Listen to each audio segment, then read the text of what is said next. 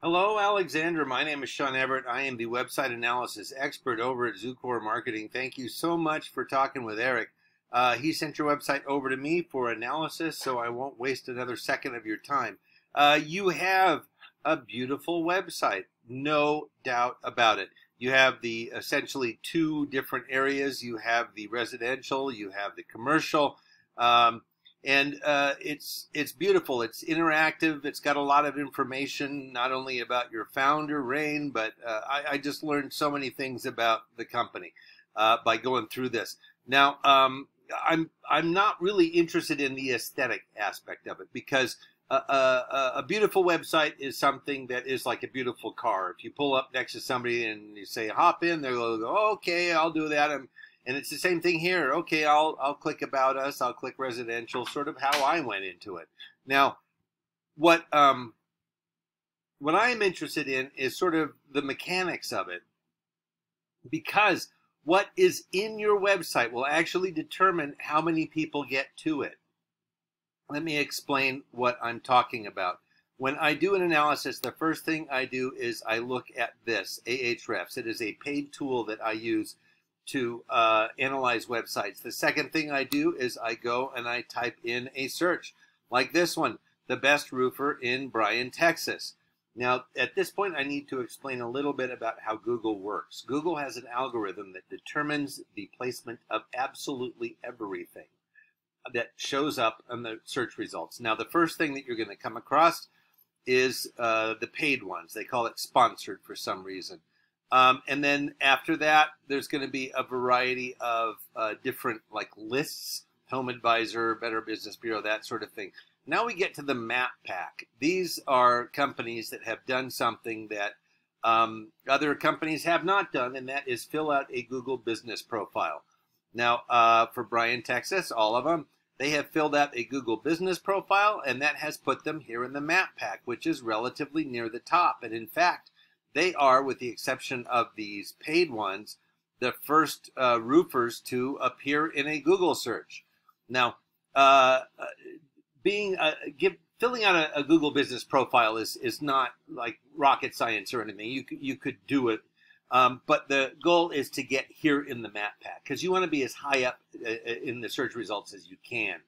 Now, doing it correctly, doing it with the amount of thoroughness that Google requires, that might be something that you could use some help with. But, if you want to try it yourself, by all means, take a stab.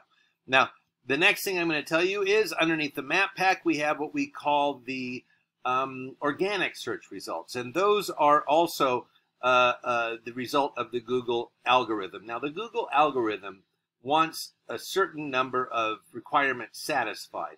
And we know what those requirements are, and that's what I'm going to talk to you about now. The first thing that will determine your placement is in a Google search is the words. Google likes a site that has contents. So let me, for the sake of this analysis, just use Schulte Roofing as a I'll call them your Google competitor because they are the number one. They come up first in these results for Bryan, Texas. Oh, there you are, CR Systems. You're down there. So let me go back up and look at your site. Now I'm going to do something. Now, anyway, here we go. Select all, copy, and paste. There we go. I have something in there already. Paste. There we go. You have 555 words. That's pretty good. Here we go with Schulte. I'm going to do the same. Copy and paste into this.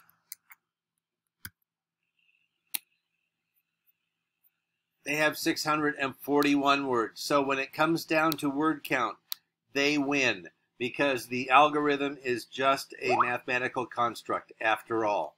So it is looking for the most. The most is the best as far as it is concerned. Now, I'm not going to tell you that you should just put a whole bunch of words in to make more words. No, you want them to appear naturally, like in a paragraph. But Google actually wants you to have 1,500 words. So you're about 1,000 words shy. And doing that would propel you into an area that Google considers absolutely worthy of being high in their search results. Now, 1,500 words sounds like a lot, but it is not, especially when you use the right words. And here's what the right words are. Right words are keywords. You guys have 221 keywords in your website. Now, keywords are words that Google expects you to have in your website based upon your location and based upon your industry. Google knows what words should be on your website because when you type this search into Google, it looks at every single site that comes up as a result of that search. It strips all of the words from them. It counts all the words, and then it says, oh, these are the words that should be on websites in this category. Now, you know, for better or worse, you know, Google thinks that the best roofer is somebody who has the best website with the most words on it, but you and I would rather have a roofer probably with experience and quality, you know, materials. So, you know, it's up to you. It's up to you what you want to believe, I guess, in this world, right? So, Schulte is number one. Let me show you. You have 221 keywords on your website. They have 1,500. Again, they win in this little foot race that Google has set up. Now, the next thing I'm going to talk to you about are backlinks. You have 69 backlinks on your website, excuse me, on other websites. A backlink is where there is a link to your site, a link back to your site on their website. That would be, you know, sites like Yelp or yellowpages.com, that sort of thing. Now, you have 69, and Schulte has 5,800. Now, this comes down to the algorithm thinking that the more you're talked about, the more important you are. Sort of like, you know, shallow people. You know, oh, if everyone's talking about him, he must be famous. That's what the Google algorithm is like. And so now beating 5,800 backlinks, it seems like a daunting task, but it's not, because not all of the backlinks that they're on are worth that much.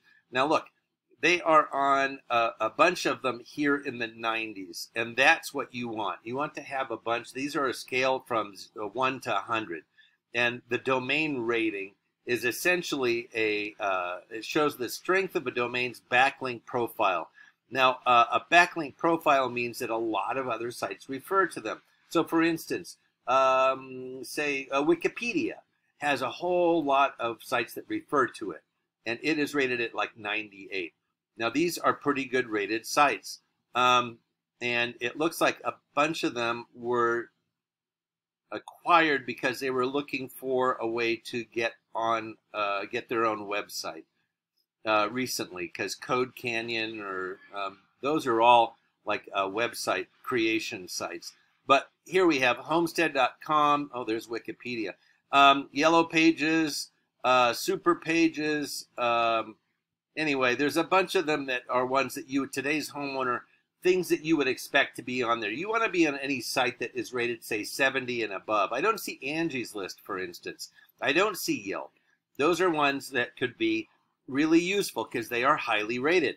Now, the next thing I'm going to show you is what this all really means. Your backlinks and your keywords determine your placement in a Google search. Now, as a result, you had, from a Google search, 197 clicks last month. That's down 15 from the month before.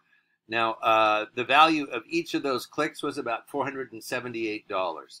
That's according to this paid tool I have. In other words, a number of these turned into requests for estimates and turned into customers and turned into business. Let me show you what Schulte had. Let's do that now. Come on, click. Oh my, where did it go? Come on, baby. I'm going to have to go back to their overview here.